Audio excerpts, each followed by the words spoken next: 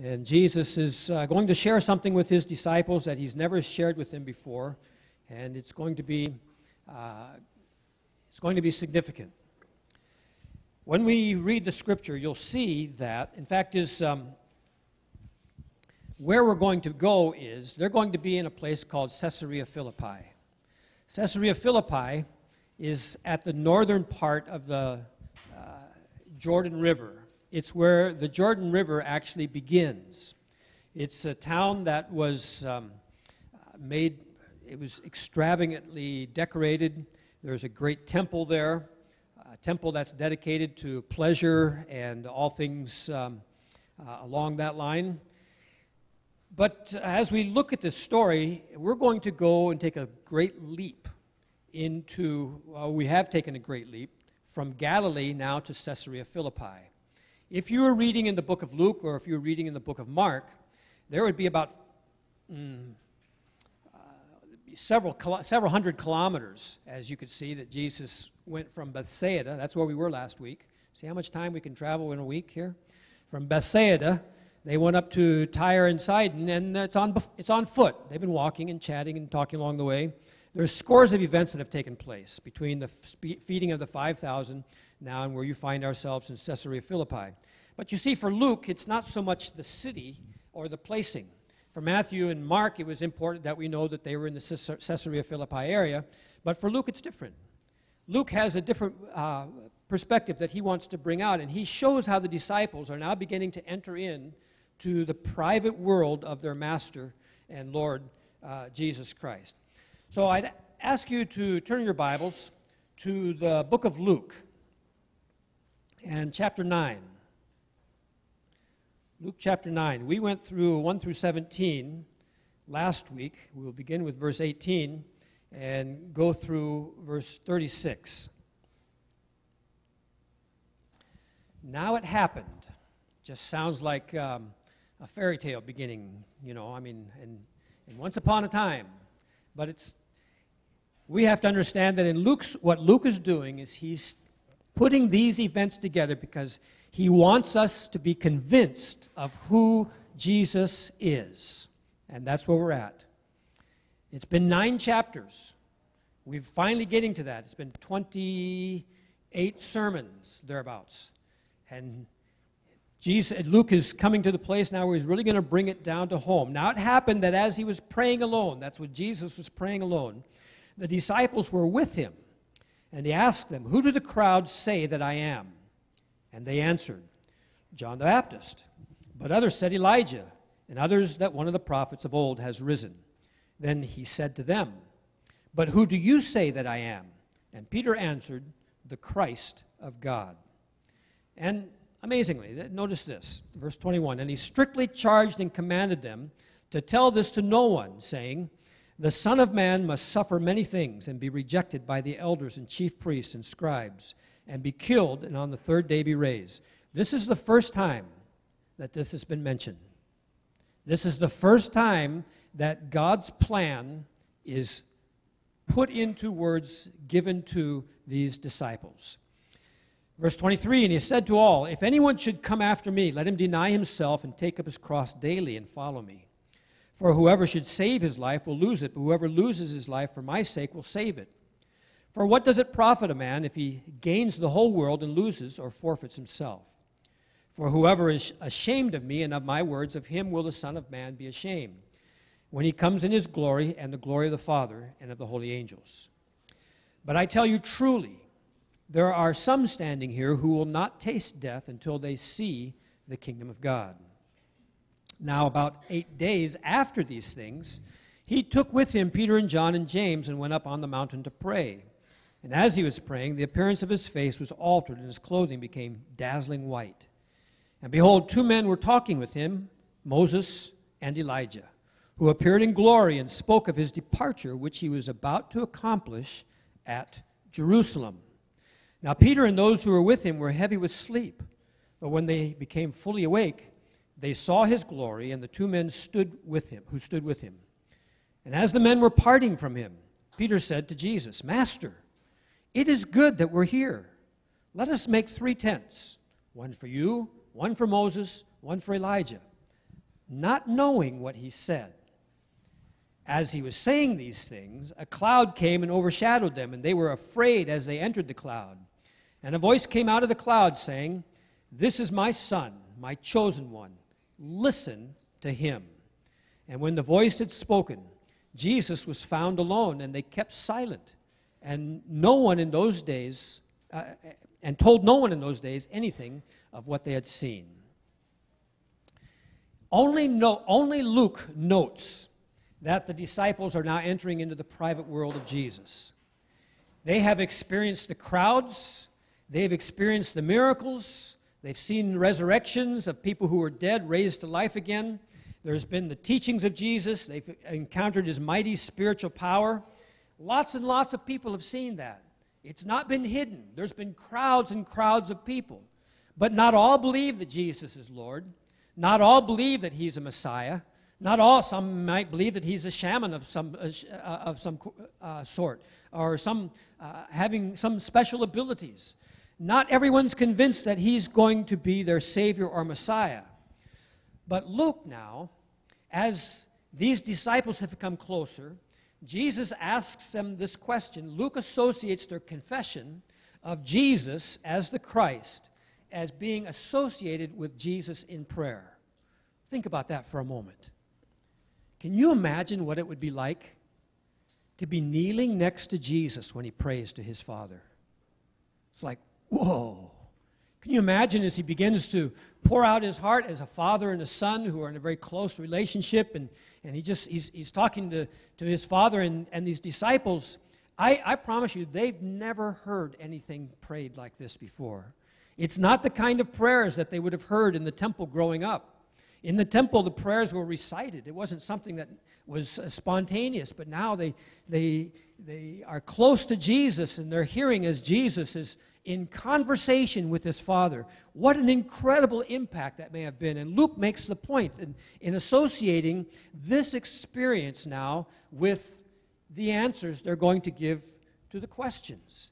In seeing Jesus in this private way and in this spiritual relationship with his Father, his disciples are impressed, so impressed, that when they're asked, they know who Jesus is.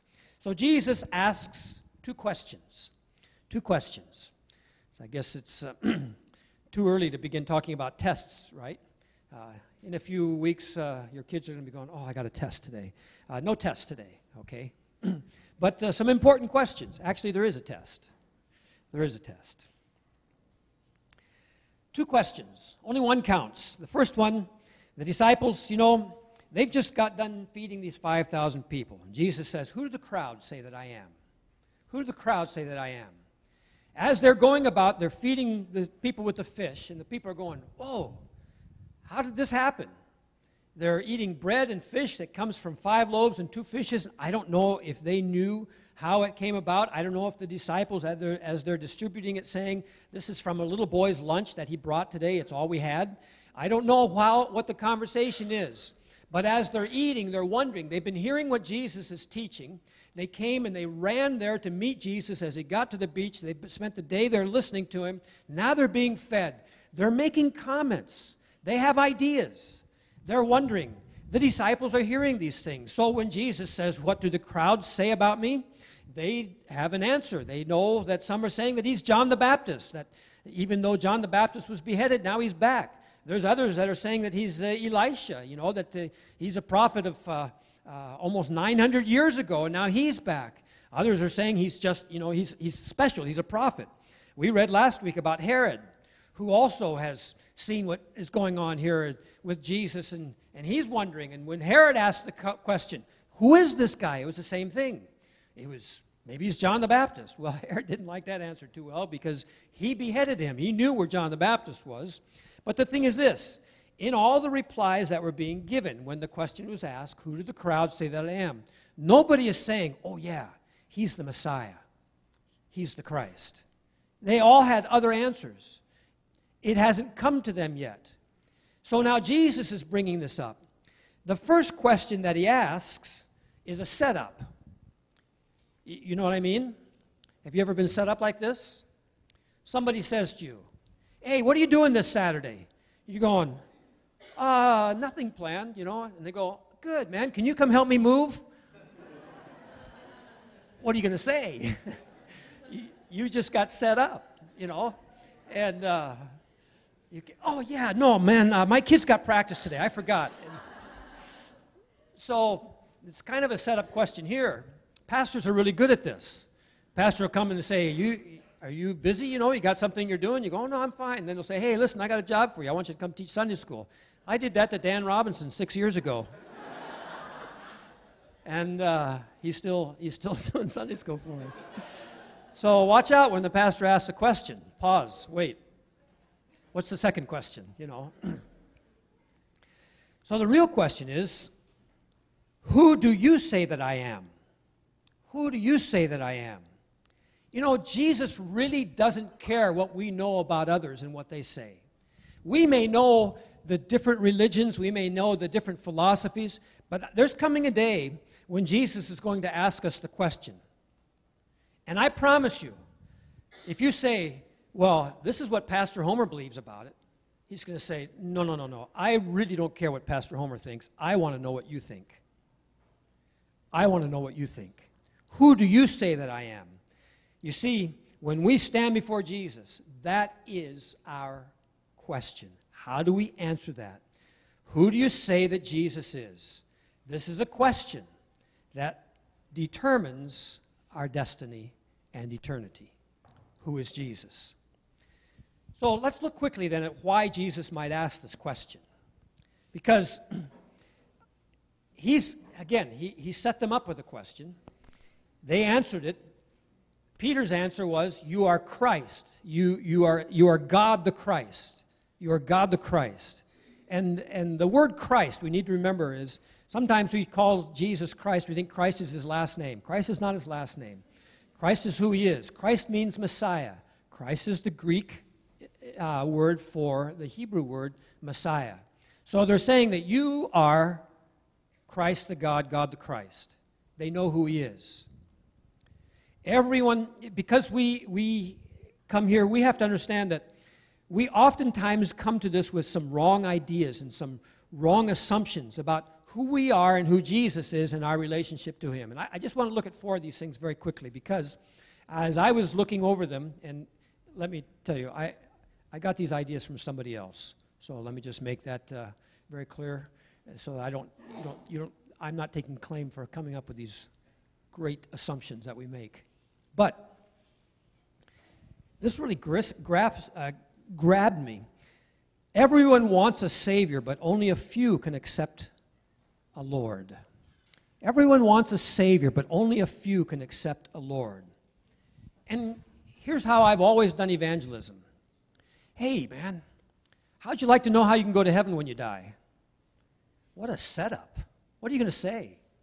Oh, no, man, I don't care for that stuff. Some people do. But, you know, I mean, who would rather go to hell than go to heaven? So we ask the question. This is a common evangelistic approach. Would you like to know you can go to heaven when you die? Would you say no? Most of us wouldn't. We'd say, yeah, tell me about it. Well, the thing is, that's not the question. I don't know, as I was reading through this, how we so missed the point. Look what Jesus says here. When we look in, he says here, if anyone would come after me, let him deny himself, take up his cross, and follow me. How have we so missed the point? How have we so missed what Jesus is saying? While we are trying to sell this world a Savior, a ticket, you can put it in your back pocket. It's your free passage to heaven. It's your free ticket out of hell. And so we're busy saying, we're trying to give you a Savior. We're trying to convince you need a Savior, because if you don't get a Savior, you're going to go to hell. And Jesus is saying, that's not even the question.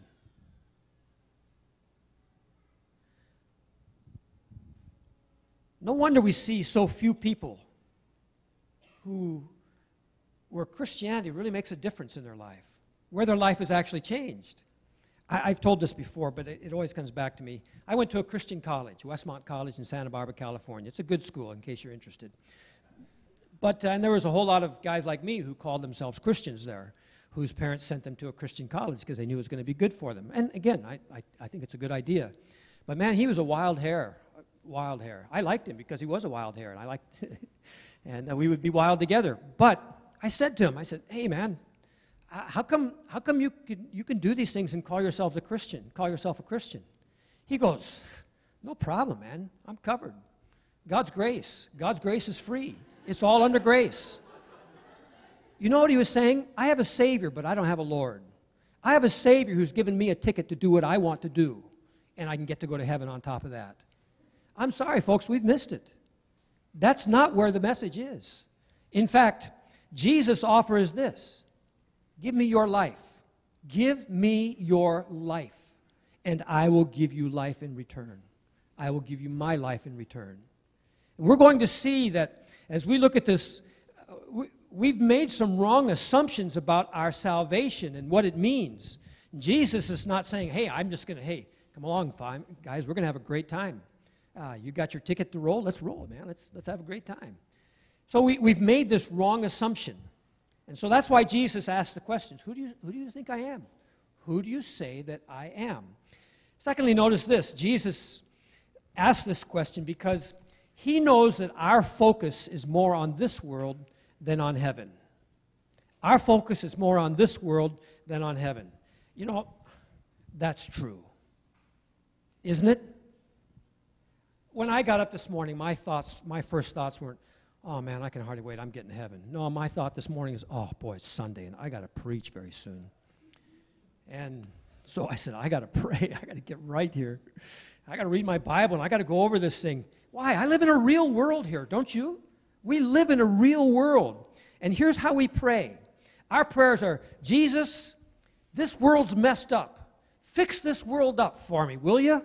Make this world a pleasant place to live. Jesus, solve my problems. Because we're too caught up in this world. We're praying and asking God to make heaven on earth here. And that's not what God's here to do. We want this instant gratification. You see, Jesus offers us eternal bliss after this life. But we try to negotiate with Jesus for a better life here. And he tells us life on this earth is just a vapor. Poof. A vapor of steam. Look how much value we put in a vapor. And how we work so hard in this life to get gratification now. And Jesus says, I've given you heaven, eternal bliss. A few years, 70, 80, 90 years, and it's over. 90 years compared to eternity. What are we thinking? We're like little children who want what they see right now. It's almost dinner time, and there's a stale cookie that's been out all day on the counter, and they want, oh, I want this cookie now. And you go, no, we're going to have dinner in just a bit. You'll love the dinner. And we'll have a great dessert after. No, I don't want it now. I want the cookie. It's stale. It's been out all day long. It's soft and mushy because of all the humidity. But they want that cookie now because it's there. And isn't that the way we are? We want it now. And may I say this? In our culture today, especially amongst our young people and the teaching and the attitudes and even the philosophy of teaching our children, we teach our children about sex and about the relationships. We say, there's no need to wait. Why, you can't control your hormones. Try it out now. Instead of waiting for the bliss of marriage and what God has in store. We can't wait for heaven. And so we ask Jesus, give me a heaven on earth now. And he didn't die on the cross. He didn't die on the cross to give us heaven here. It's a false assumption. So we also go on and we realize we focus more on ourselves than we do on others. Well, honestly, we all understand this, don't we? I mean, I raised a family. I know what it's like to get up every day and to go about my business raising the family. It's my family. I provide my house for them. This is my kingdom. I rule. I have my children's subjects here. And I make, everybody knows that the queen rules, though, right? Yeah, but I get to make her queen. I get to choose her, too. So, you know, and this is how we live our life. It's so inwardly looking. We think, well, you know, I've earned this. I deserve it. I get to spend it. I can do whatever I want to. After we've taken care of all of our needs, we give a little bit here and give a little bit there, and we call it extreme giving. But we come first. We come first. And God knows that about us. God knows that about us. And that's why He asks us this question: who do you say that I am? Because it flies in the face of everything that we've taken so much for granted, that we've assumed. The bottom line is this: God is not about me. God is not about just my world. He didn't come to die on the cross to save me so I would have a wonderful time. He came to save us so that we can tell others. That goes against our very core beliefs because we think it's about us. And then he says this. Well, he doesn't say it. It's an assumption that we have. We want Jesus to bless us rather than use us. This really hit home to me because I know how I pray. And I'm always praying, God bless me in this work. God bless this B1 project. God bless this. God bless that. Instead of saying, God, would you use me? We much prefer to have God's blessings. It's not wrong to be to want God's blessings. But when our desire to be blessed is much stronger than our desire to be used, we have a wrong understanding here. Our assumption is wrong. When our prayers are all about blessing me, blessing what I'm doing, rather than saying, God, please use me, I have a wrong understanding of God. Again, Jesus did not die on the cross so He can be my go-to guy for the blessings. Hitting a rough patch here, God, need you to bless me. Jesus goes against the idea that the Messiah, that the Christ has come to give His people what we want. We honestly, listen as we pray. It's like God's He's my provider in the sky, you know. I need this and I need that, and please bless me for this and bless me for that. And folks, when I'm saying this, I'm not pointing any fingers at anybody. I'm pointing at myself. You have your fingers to point at yourself. And the thing is that we have to understand, here's what Jesus said. Let me read it to you again. And He said to all, if anyone would come after me, let him deny himself and take up his cross daily and follow me. For whoever would save his life will lose it, but whoever loses his life for my sake will save it. Is that our core fundamental belief? Is that a statement of faith for us?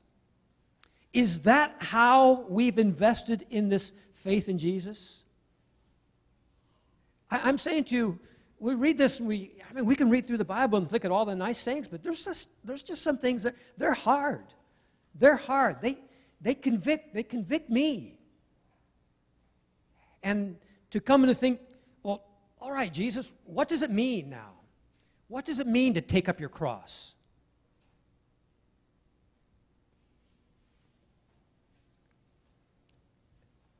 I've heard it said that if you're not willing to be crucified on a cross for Jesus, you're not worthy to be saved.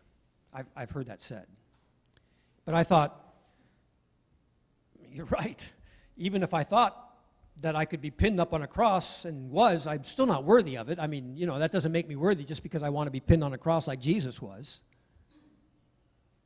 The fact is, I'm not worthy any way you look at it.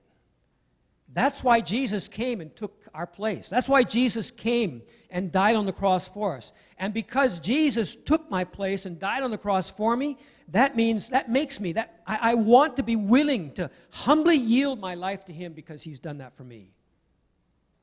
But Jesus says, take up your cross. What does he mean by that? It doesn't mean that we're to crucify ourselves.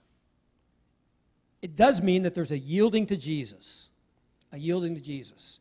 Here's how we picture that today. And this is why, to me, this baptism thing, baptism doesn't save you, but baptism is a powerful picture. It's a powerful picture to the world. And what we're saying is this.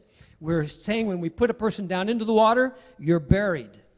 Your old life. You die to the old life. You die to your old ways. You die to the old spirit. You're raised up again to a newness of life. Baptism is important. It's a powerful statement of saying, I'm yielding my life to Jesus.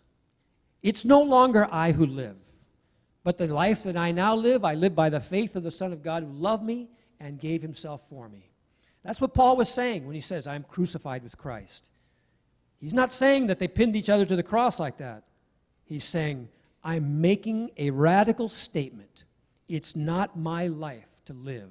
The life that I live by the faith of the Son of God who loved me and gave himself for me. Galatians 2:20. It's dying to this world, rising to a new life in Christ. Notice also the reason I know it doesn't mean taking up her cross is because he's saying it's a picture of self-denial. Jesus says it's a matter of denying ourselves. That's the key. It's the self-denial. When Jesus tells us to deny ourselves, he denied himself. Let me ask you a question.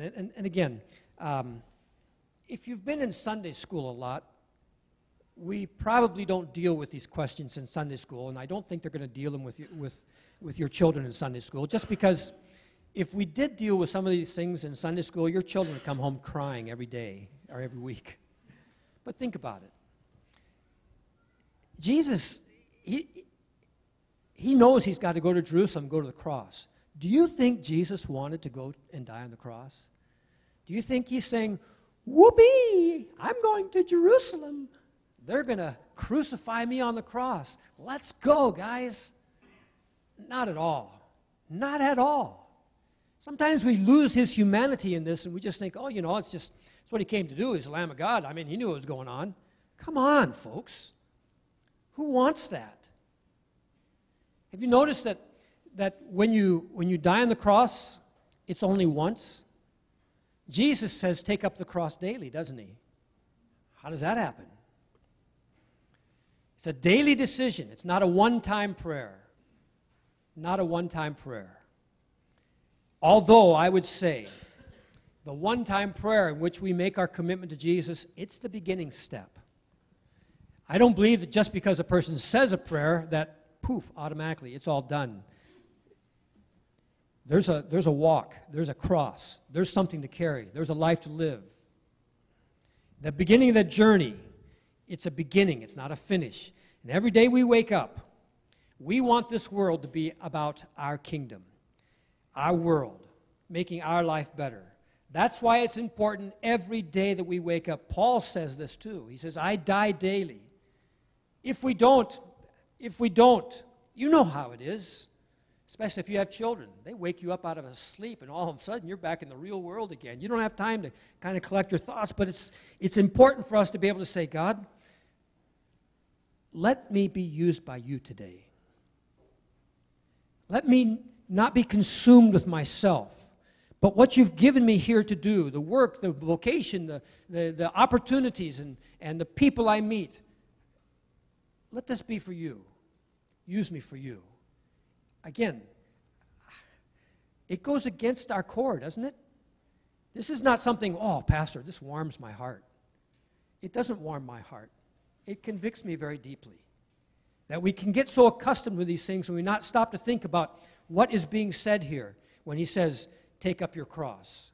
Every day we want this world to be about us, and we need to daily practice self-denial. That goes so against all our culture tells us about self-affirmation. Daily we pick up the cross because we can't save ourselves. Daily we pick up the cross because we want to acknowledge, I'm not my own. This is not my kingdom. I'm in His kingdom. And when we even say the Lord's Prayer, if we would just say the Lord's Prayer daily, not my will but thine be done. Whoa, stop. What's your day going to look like when we pray that way? What's our way of thinking going to look like? What do we really think about Jesus? And then when he says take up your cross, it's humbly accepting what our assignment is, what our commission is. What was Jesus' assignment? He tells us. He was telling his disciples for the first time. Here's what he says. The Son of Man must suffer many things and be rejected by the elders and the chief priests and scribes. He'll be killed and on the third day be raised again. The cross was given to Jesus for our salvation. The assignment that God gives to us, that Jesus gives to us, is that He might use us for others to be saved. Or, we do have a choice. We do have a choice. And you might be glad to know there is a choice. You don't have to take up the cross. In fact, we don't even have to be related to Jesus. We don't have to go down that road. We can actually say, I want what all this world has to offer. I want it. I would rather have it now than wait till later. I'll take my chances on it. It's our choice. You may have heard that choice before. That was the same choice that Satan offered to Jesus, and it's Satan's offer to us. Heaven, it's pie in the sky by and by. Make your heaven here. Make the best of what you can here. The exchange with Jesus, make no mistake about it. Make no mistake. The exchange with Jesus is this: your life for mine. Your life for mine. You give me your sin, I'll give you my righteousness. He goes on, he says in Luke chapter 9, verse 25, for what does it profit a man if he gains the whole world and loses or forfeits himself? For whoever is ashamed of me and my words, of him will the Son of Man be ashamed when he comes in his glory, the glory of the Father and of the holy angels. And from here, the scriptures tell us that 8 days later they climb this mountain. They go up to the top of the mountain there. There's Jesus, Peter, John, and James. And while Jesus is praying, notice again, this is in Luke. While Jesus is praying, something happens. We catch a glimpse of the glory of God. In Luke, he says it turns a dazzling white. In another version of the Bible, it says it becomes like a flash of lightning, blindingly bright. And in Mark, it says that his clothes were so white, bleach can't make them any whiter. I guess that's white. But it's just dazzling. It's amazing. It's overcoming. And so we get to see a very brief glimpse of the deity of God shine through Jesus. Here's the thing. We've been studying Jesus for 28 weeks now, nine chapters. The amazing thing to me is this, that in this time we've been studying Jesus, we've never seen this. That's the miracle. How is it that God is able to wrap himself in human flesh and keep from busting out? And keep from saying, I am through with this. I want to go back and be God again. He denied himself. When he says to us, you need to deny yourself, Jesus has been there.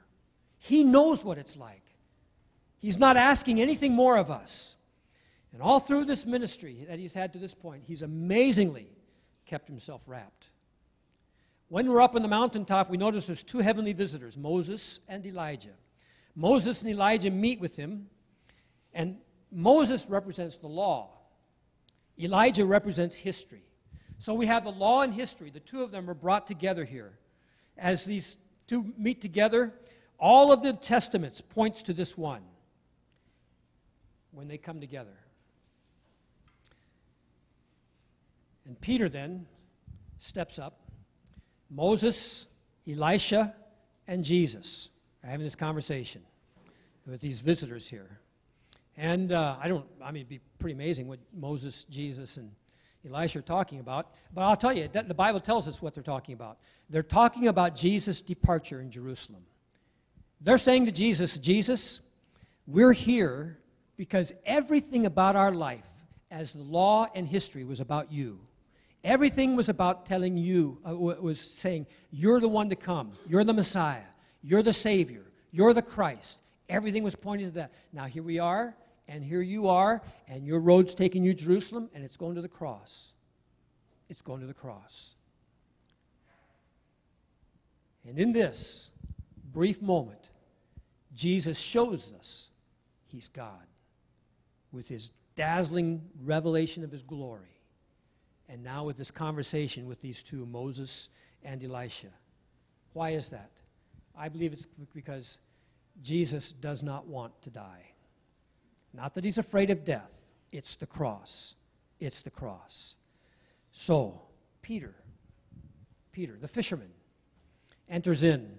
And the Bible tells us that their eyelids were heavy with sleep. They were really drowsy, like many of you are right now. And we're almost done. And think about it for a moment. I mean, here's Moses, Elisha, and Jesus was praying, and now and they're getting ready to leave, and Peter wakes up, and he comes alert, and he steps up, and he goes, hey, wait, Master, this is cool. Let's stay here. Let's make a tent for Moses, Elisha, and Jesus. Bam, right there. It's amazing. The writer, I guess it's Luke, puts in a parenthesis and he says, wait, he doesn't know what he's saying. He doesn't know what he's saying. Isn't that so much like Peter? Foot and mouth, not fish and mouth. Jesus is going to Moses and Elisha. He's going, hey, it's the best we could find. Give him a break. But you know what Peter just did? He put Moses, Elisha, and Jesus on the same level. He didn't know what he was saying. He didn't know what he was saying. And just at that time, this cloud descends. Must have been ominous.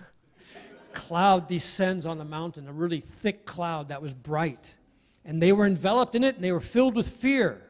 And out of this cloud comes this voice. And this voice says, this is my chosen one. God shows up. This is my chosen one. This is my son. Listen to him. Listen to him. And there it is again. We talked earlier about what Jesus was saying. When he was saying, do you hear? Do you hear? And God now is saying, you better hear what this son has to say. He's my chosen one. So let me just finish quickly with a couple of things. First is this. Stop asking Jesus to be part of your life.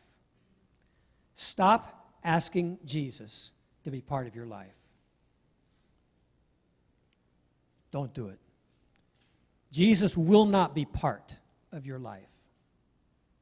He's not looking for partnerships. You see, here's the thing. Jesus comes as our Savior. But you cannot have a Savior without having a Lord. Because the Savior comes as what? The Lamb of God? What does He do? He redeems us. He pays the price for our sin. By redeeming us, He buys us back. When He buys us back, He becomes our owner. That means slavery. Yeah? Huh? Now, there's an uncomfortable term, folks. That's something that we have a real hard time with because we're nobody's slave. And Jesus says, I'm Lord or I'm not. But this is not a partnership.